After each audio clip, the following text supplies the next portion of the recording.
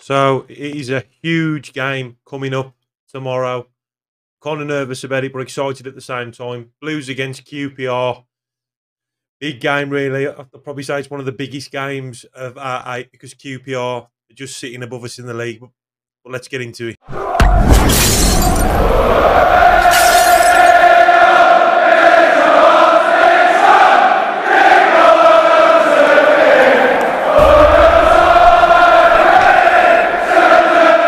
What's going on, Bluenoses? It's me again, Jay, the boy in blue, back with another video. Blues against QPR. Rowetts' first game. How are we all feeling? Love to hear your thoughts on the game, your predictions, and obviously with Mowbray being out and Rowett in, I'd love to hear some of your comments and feedback.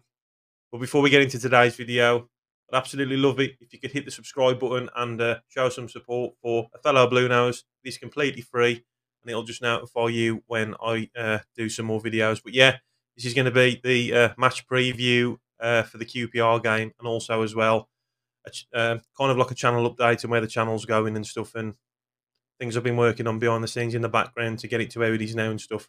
So yeah, stick around. We've got some stuff to talk about. So yeah, up the Blues and keep right on. So yeah, it's Blues against QPR away. So I'm going to share a screen with you now, and this is the league table and why I think it's such a crucial game, really, because if you look at the league table, QPR are obviously just sitting right above Blues, and for the rest, well, for the start of the season, they've been down in the bottom three, haven't they? But they've had a new manager and just seem to broke away from it slightly. But they're just sitting above us, and if Blues can win this, it'll be a massive win, really, and also depending on how all the other teams do as well.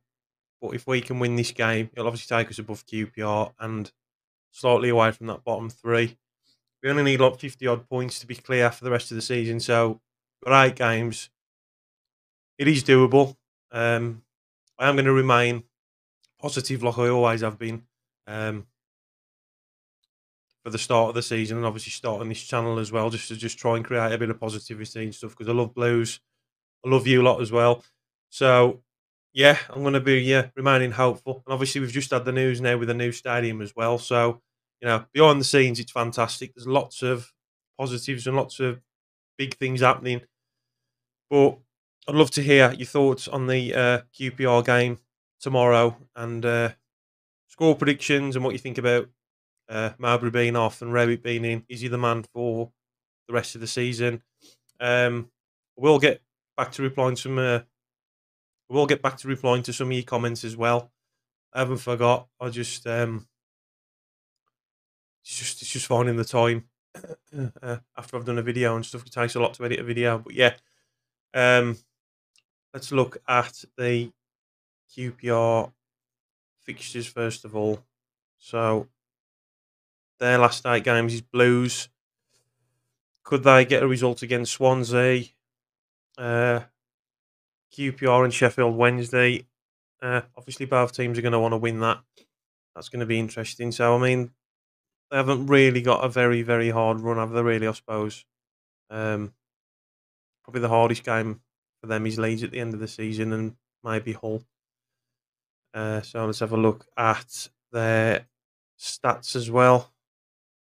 So their top goal scorer is Leas Chair with 5 goals. Chris Warnock on 4. Kenneth Pale on 4 assists. Yeah, goal assists. Anything? Ratings. So obviously their top goal scorer has got the biggest rating. Goals per 90. Chris Warnock.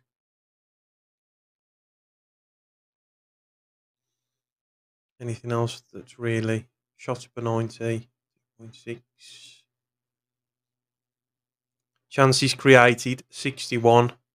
Now this is going to be a big one for Blues. Obviously, we need to start getting that ball in the back of the net and creating chances. So, be interesting to see what the Blues stats are. This is all new software that I'm using as well. I haven't used this before, but I know that other YouTubers use it. So this is like the first time using this. I usually load load of different couple of web browsers up and stuff to share with you. But I'm just going to go through it just so you can see it slowly.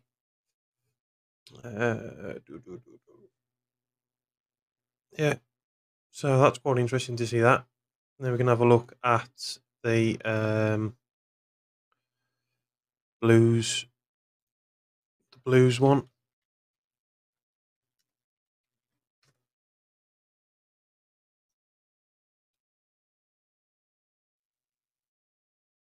Let's go back onto the table. Let's find our glorious club, the boys in royal blue. Let's have a look. So we'll look at the fixtures. We did go over that on a couple of podcasts, but yeah, I'd love to hear your thoughts on this as well, because obviously it's a Blues channel. It's not just about me; it's about us. So yeah, I want to hear your thoughts on the QPR game tomorrow. Blues and Preston, score predictions: Leicester and Blues, Blues and Cardiff, Blues Coventry, Rotherham and Birmingham, and Huddersfield. 2 winnable games there, but very important because Rotherham they're gone now. So I mean, they haven't got like a lot to play for. Blues have, so really that is a must win. And then Huddersfield, they're just starting to show a bit of fight now compared to how there was at the start of the season. So they're going to be up for it as well. So yeah, I'd love to hear your thoughts on these fixtures, Blues fans, for the rest of the season and what you think. We have a look at the stats now. Top goal scorer is still Jay Stansfield on 9 goals. Just behind him is Jordan James and Sariki Dembele. Assists with the most is Alex Pritchard, Junior Bakuna and Koji Moshi. Goal assists, Junior Bakuna, Jay Stansfield and Koji Miyoshi. Foot mob rating, and this is showing the best players who have been performing the most.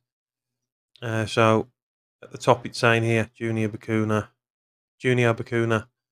Cody Drame, Christian Bielik. Goals per 90, Lucas Djukovic, Jordan James, Jay Stansfield. Expected goals, Jay Stansfield, Junior Bakuna.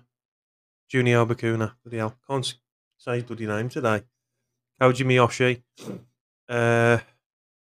Expected goals on target, Jay Stansfield, Junior Bakuna, Jordan James, Lucas Djukovic. Shots per 90, Sariki Dembele, Jay Stansfield.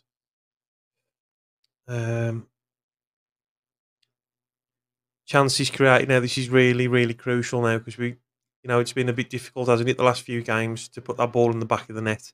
So it's all right creating chances, but we need to stop putting the ball away. But on a positive, if you haven't seen the video yet of Rowetts' first training session, there is plenty of smiles in the squad with him interacting with the lads and stuff. So there was a lot of positives from that, and hopefully this can then be implemented into these 8 games to try and see what Gary Rowetts can bring out of this squad to hopefully get these results coming in. But is he the man to keep us up? It's a big question. I think he can do it. He's been at the squad, he's been at the team before. Bluenoses, your thoughts as well? Clean sheets, John Ruddy 7. Save percentage 69.2. Let's have a look. Yeah, so that's just the fouls and stuff. But yeah, it is going to be a big game. I think personally as well. I don't know what your thoughts are on this. I don't think that 4-2-3-1 works very well with the players and squad that we've got. And I think it's a lot for Jay Stansfield on his own. He's only a young kid, and it's a lot of pressure when he's up there on his own. It's nice to see him up top as well, because when we had Rooney and Eustace and stuff, they was playing him on the right, like in midfield, and he's not a midfielder. He's a born striker, and by God, when that ball lands in front of the kid's feet, it's crisp, and he can bang a goal away. And we've seen that. Some of the goals he scored are been superb. You know, he's rippled the back of the net, you know, with the amount of power he's put in his shots as well. So ideally, you need some support up front. Duke is out. I was talking about this last night as well, and same again. I'd love to hear your thoughts. Obviously, Big Duke is out now, and I know that Tyler Roberts isn't scoring goals, but some of the chances that Tyler Roberts has tried to create, you know, it's fell to another Blues player that's followed up and put the ball in the net. So I think he'd be a good duo personally with Stansfield. I think I'd rather play him than Hogan, although there is reports that Rowett may be implementing Hogan back into the squad again to to go forward. But yeah, Bluenoses, I just want to hear your thoughts and just try and gauge you lot on what you're thinking. Also, as well, some good news. I've managed to book the Monday off work. I mentioned this on a podcast last night, so I'll be going to the Preston UB40 game, and it's my birthday on Sunday, the day before. I'm 32 years old. I'm getting old now. Yeah, so can't wait to go there. Going to be there with my old man, so that's going to be a good birthday present as well. The wife's treated me as well. I've managed to get the cover for work, so absolutely superb. Buzzing.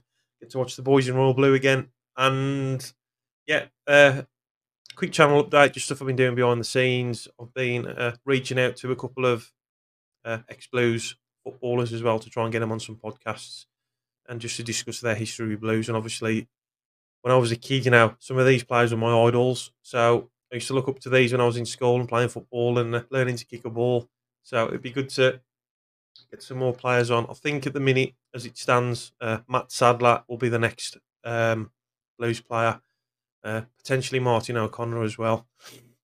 And also now on the live podcasts, I've been working on some stuff as well behind the scenes. Obviously, you lot that have been following me, you know that I've rebuilt my computer and stuff to make it better because it was lagging on my laptop and stuff. I couldn't be bothered with it. It was just making the experience worse for you, like watching it back. And when I was watching it back and editing it and buffering and yeah, so I've rebuilt my computer. I've hardwired the internet now, so it's faster. And also, I've programmed into the computer now where you can actually phone in if you wanted to. We tested it out last night where my lad was on the wife's phone when she phoned in, just test it on the stream because we didn't have any phone-ins. Yeah, and he sang shit on the Villa.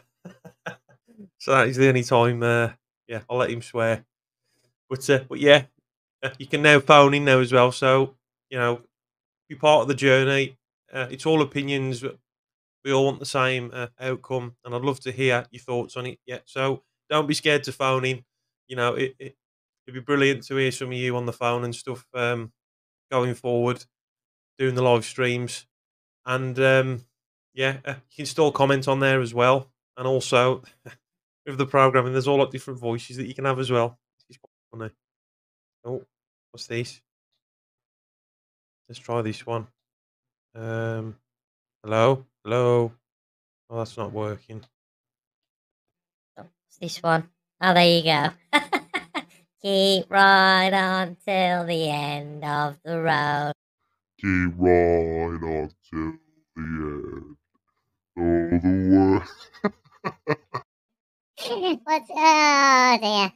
Let's get rid of these voices. Right, okay. Back to normal now. I'll stop messing around. But yeah, when you're phoning as well, there's like all different things you can play as well. But yeah, that's what I've been working on behind the scenes. You know, like I'm passionate about Blues. I'm putting everything I can into this hobby, you know, because I love the club and I'm just trying to create a bit of positivity. And if you got this far, 14 minutes in, then fair play to you, hearing me rambling on. But yeah, come on, you Blue boys.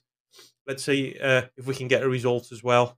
And I look forward to hearing your comments, more importantly. And I will get back to replying to your comments as well. And yeah, if you're new to the channel and you like what you see, then please hit the subscribe button. It's completely free. It'll just notify you when I do future videos coming up. So yeah, big game tomorrow. Can Blues come away with 3 points? And I'll catch you on the Preston game at the UB40 as well. So I'm going now. Come on, you Blue boys. Let's see if we can get a result. So yeah, I'll catch you on the next video. Keep right on. Up the Blues.